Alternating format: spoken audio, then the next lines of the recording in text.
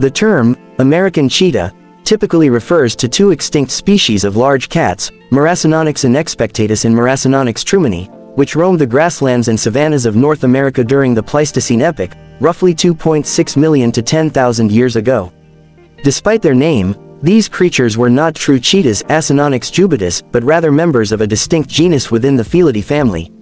Maracinonyx inexpectatus, also known as the expectant American cheetah, was the larger of the two species, weighing around 70 to 90 kilograms, 150 to 200 pounds.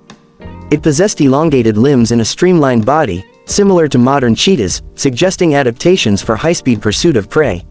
Maracinonyx trumani, the smaller species, was estimated to weigh between 35 to 45 kilograms, 77 to 100 pounds. Both species of American cheetahs likely relied on their speed and agility to chase down swift prey such as antelope, deer, and other small mammals. Their slender build, long legs, and flexible spines suggest an adaptation for rapid acceleration and sprinting, possibly reaching speeds of up to 60 miles per hour, 97 kilometers per hour in short bursts. The extinction of the American cheetahs around 10,000 years ago coincided with the end of the Pleistocene epoch and the onset of significant environmental changes, including shifts in climate and the arrival of human populations in North America.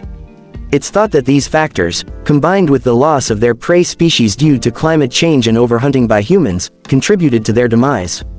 Despite their extinction, the American cheetahs remain an intriguing subject of study for paleontologists and evolutionary biologists, offering insights into the diversity of prehistoric carnivores and the ecological dynamics of ancient ecosystems in North America.